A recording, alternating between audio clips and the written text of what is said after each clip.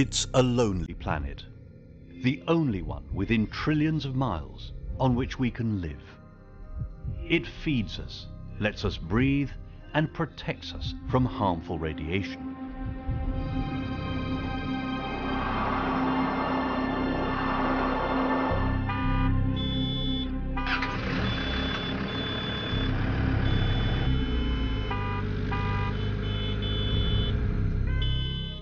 But as living standards around the world have risen, the environment has suffered.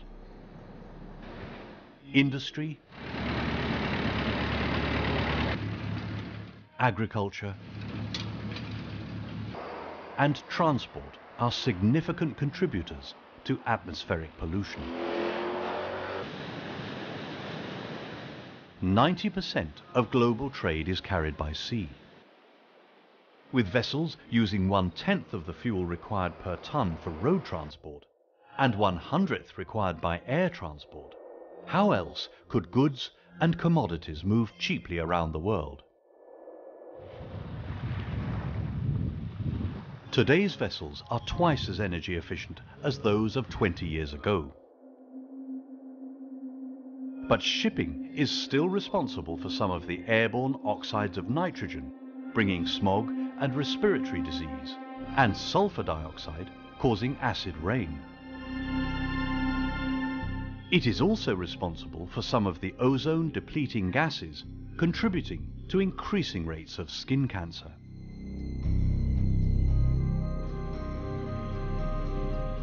The effects of airborne pollution are greatest where marine traffic passes close to urban areas. Emissions are already limited by MARPOL regulations, but now new, tighter limits have been set by MARPOL Annex 6.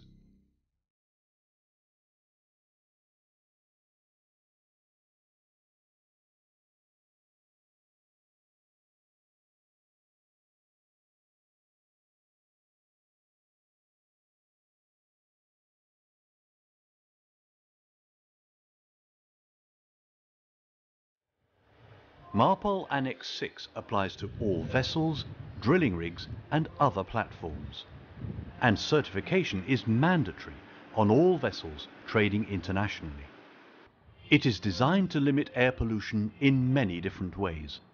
There are strict limits on emissions of oxides of nitrogen and sulfur from engines, and clear rules about demonstrating compliance. Marine diesels must be certified to meet these standards over their entire life. Annex 6 also affects engine modifications and imposes restrictions on how engine maintenance is undertaken. It identifies how gases used in refrigeration and firefighting systems must be disposed of. It sets tight controls on shipboard incinerators and what materials can be disposed of.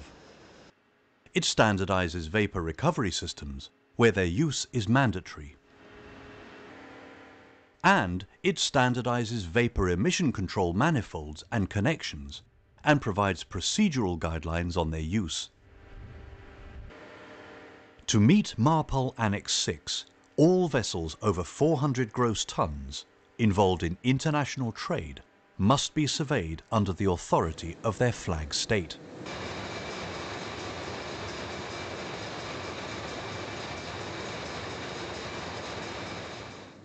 Vessels must have an International Air Pollution Prevention, or IAPP certificate, or an equivalent. This must be renewed every 5 years, with regular inspections to ensure equipment is maintained and operating procedures are correct. In addition to the flag state certification, regular port state inspections check that these standards are maintained. There are specific regulations covering each type of pollution and their source.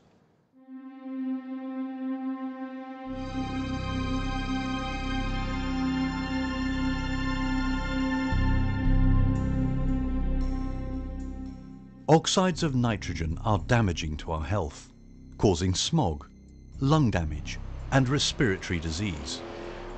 They are also greenhouse gases, and so contribute to global warming.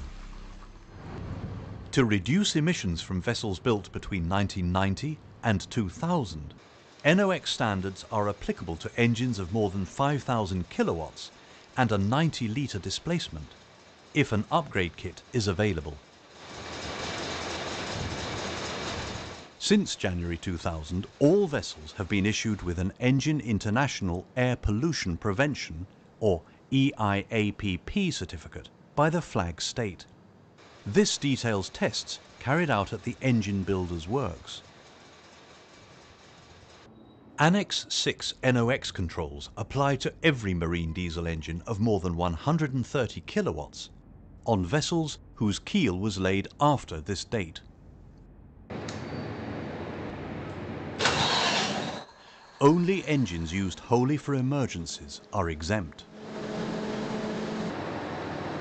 The regulations also apply where engines have been substantially modified after January 2000. For example, where a replacement engine has been fitted or the power output increased by 10% or more. Equally, where changing engine components or settings has increased NOx emissions, the regulations would apply.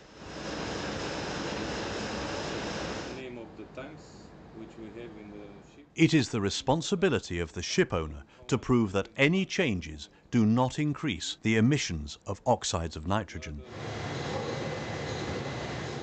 Combustion temperature is the key to NOx emissions. At temperatures over 1600 degrees Celsius, NOx emissions rise dramatically. Lowering the temperature reduces emissions, but increases fuel consumption.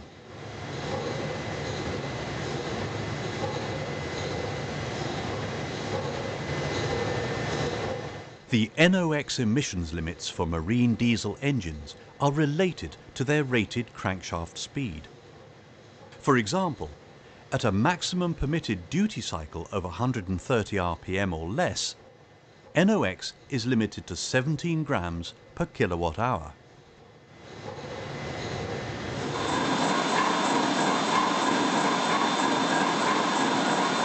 There is a direct relationship between the rated crankshaft speed and NOx emissions limits. For example, a 1000 RPM rated engine would be limited to 11.3 grams per kilowatt hour. At 2000 RPM and above, the limit is set at 9.8 grams per kilowatt hour.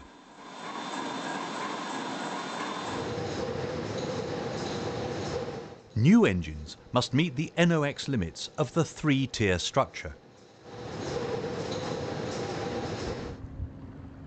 Tier 1 reflects existing technology. Engines of more than 130 kilowatts on vessels built before 2011 are limited to 17 grams per kilowatt hour at less than 130 RPM. Tier 2 represents newer technologies with emissions reduced by up to 25%. It relates to two types of vessels. The first are those constructed between 2011 and 2015 with engines of more than 130 kilowatts. The second are those built after the 1st of January 2016 and operating outside of designated waters known as emission control areas, now called ECAs. Tier 2 sets limits of 14.4 grams per kilowatt hour for engines rated at less than 130 RPM.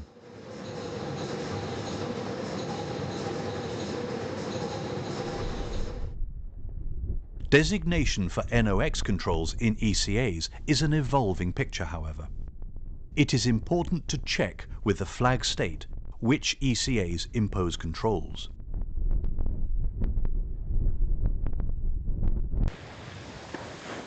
Tier 3 represents future technologies and applies to engines installed on vessels after the 1st of January 2016, which operate within ECAs. It sets limits of 3.4 grams per kilowatt hour at less than 130 RPM. The Tier 1, 2 and 3 NOx emissions limits for diesel engines rated at speeds of 130 rpm and greater are set out in the supporting workbook. All NOx emissions information for each engine must be included in the NOx technical file and must be approved by the vessel's current flag state. This document must identify the engine type and model, its serial number, rated power and speed, together with the duty cycle for which it is approved. It must specify the allowable NOx critical component options and permitted settings such as fuel pump timing. It must detail the onboard NOx verification procedure relevant to the particular engine. There must also be a copy of the emissions test report used to certify the engine and the EIAPP certificate. If applicable, there should also be a copy of the designations and restrictions for that particular engine group. For example, maximum charge or scavenge air temperature under reference conditions. This technical file must be kept on board. It must be original, maintained up to date, contain no unauthorized amendments, and be available for inspection. Finally, for each engine, a record book of engine parameters must be maintained by the vessel's staff. This must record all changes to the engine, including parameter settings and replacement components that may influence NOx emission levels.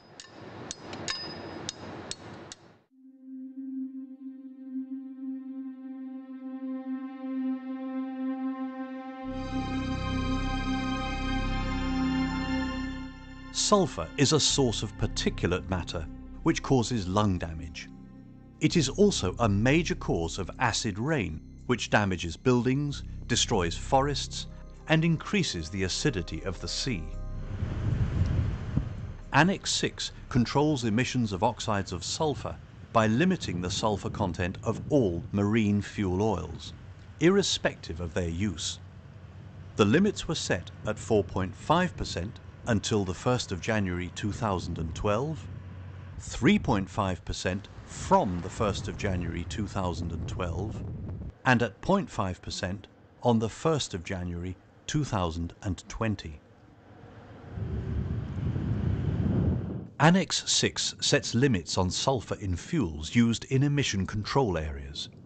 These restrict sulfur content to 1.5% prior to the 1st of July 2010, 1% between 2010 and 2015, and 0.1% after 2015.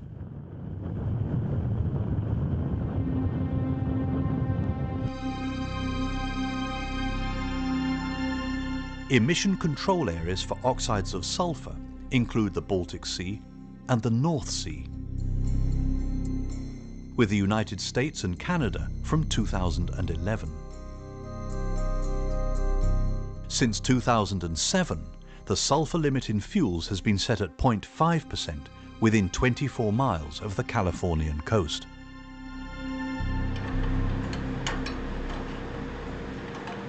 This raises the issue of which fuel to load for any voyage.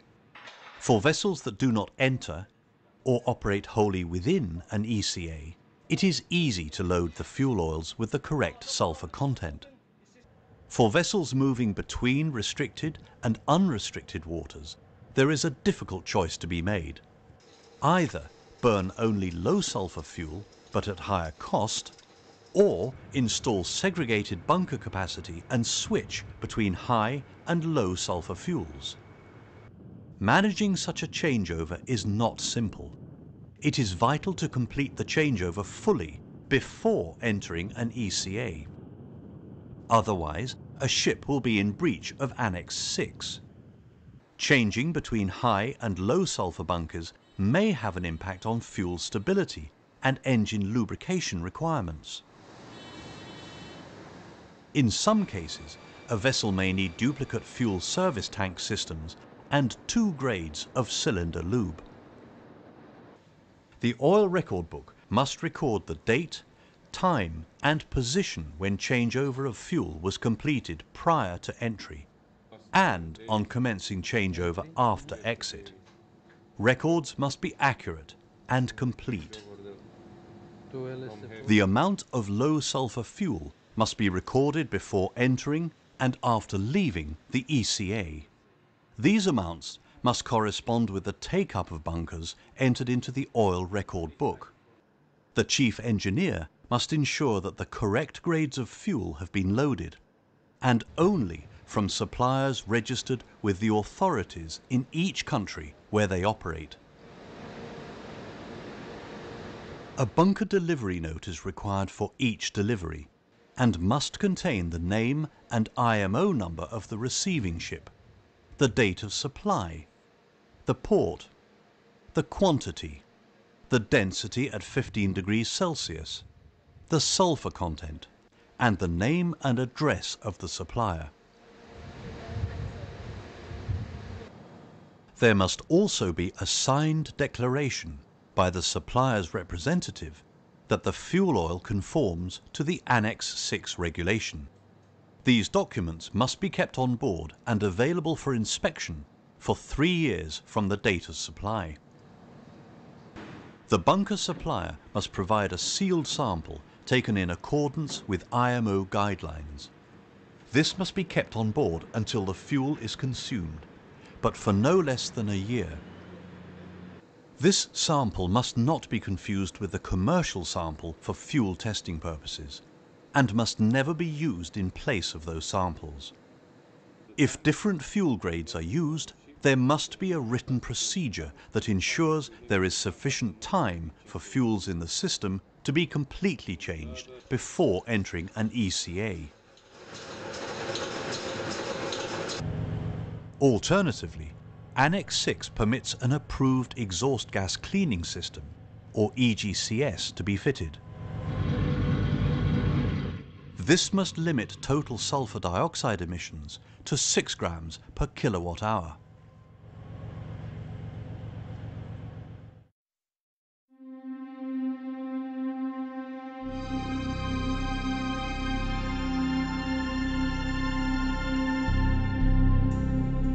Waste incineration is another source of pollution. Annex 6 limits wastes that may be incinerated and provides guidance on which materials may contain harmful chemicals. For instance, PCBs, waste containing heavy metals, refined petroleum products containing halogen compounds, and residues of cargo oil are all banned. PVCs may only be incinerated in IMO type-approved incinerators. While sewage sludge and sludge oil may be incinerated outside ports and estuaries, this is limited to sludge generated on board. Combustion chamber gas outlet temperatures must be monitored at all times. Waste must not be fed into a continuous feed incinerator when the temperature is below the minimum allowed 850 degrees Celsius. The combustion chamber gas outlet temperature of a batch-loaded incinerator should reach 600 degrees Celsius within 5 minutes of startup, and then stabilize at not less than 850 degrees Celsius.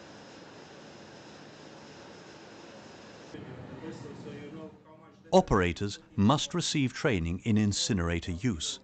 This training must be recorded, and there must be an operational manual on board.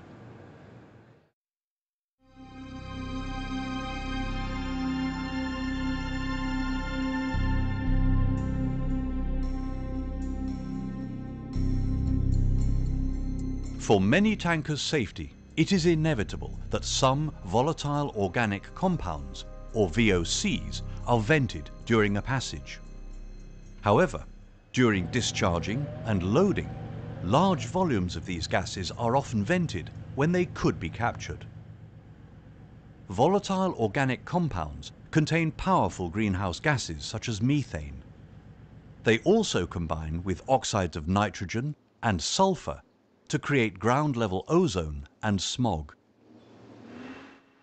Annex 6 allows countries to require that tankers operating within their jurisdiction are fitted with vapour collection systems so that connection can be made with the vapour emission control of their terminals.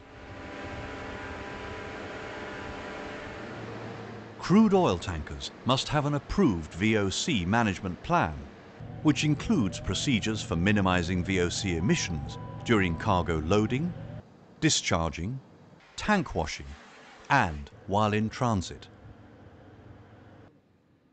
The plan must be supported by a training program that ensures best management practices are followed. It must take into account any VOC reduction devices fitted to the vessel. In particular, the plan should aim to minimize gas release due to low pressure and high velocity flows, and from partial filling of tanks. Loading and discharge sequences should be planned to minimize the time taken filling or emptying tanks. A target pressure for tanks should be identified, and this should be as high as safely possible. Use of added inert gas should be minimized.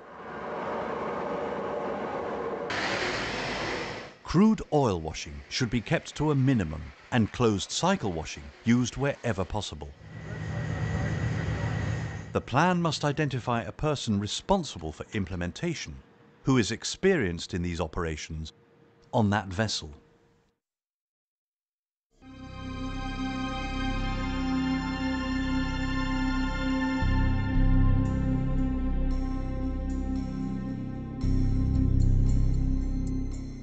Ozone is the planet's natural protection from harmful radiation. Its depletion is linked to increasing rates of skin cancer. Annex 6 prohibits deliberate venting of ozone-depleting substances, or ODS, such as the freons and halons often found in air conditioning, refrigeration, and firefighting systems. When servicing, renewing, or decommissioning equipment containing ozone-depleting substances, there must be no emissions of these gases to the atmosphere. Annex 6 allows the installation of hydrofluorocarbon or HCFC-based systems until 2020. However, several US states have already banned their use. Vessels over 400 gross tons must maintain a list of equipment containing ozone-depleting substances. If there are rechargeable systems on board, the vessel must maintain an ODS record book. This must contain a record of all maintenance, disposal, and recharging.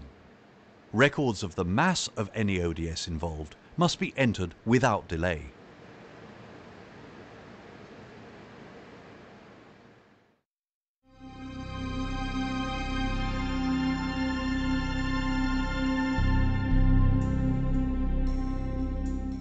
MARPOL Annex 6 sets the standards by which all vessels must operate. Its phased approach is tightening controls on emissions year by year. And it has the force of law. Any vessel over 400 gross tons and its responsible officers can be detained for absence of documentation, such as an EIAPP certificate or technical files, an engine installed or substantially modified after 2000 that does not comply with the nitrous oxide limits, non-compliance with SOx limits within an ECA, having a non-compliant incinerator on board, officers or crew lacking proper knowledge of or training on the equipment involved in emission control, or inaccurate record keeping.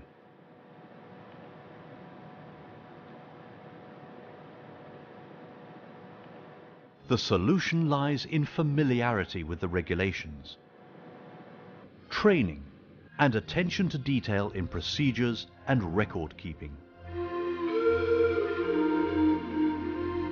Today, MARPOL Annex 6 is helping to reduce the damage we are inflicting on our planet by slowing ozone depletion, by reducing gases harmful to our health,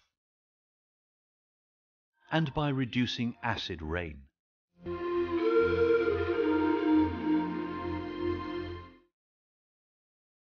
But MARPOL Annex 6 can only be effective if every one of us plays our part in reducing emissions. And then maybe we will be able to pass on to our children a planet on which they can live. After all, it's the only one we've got.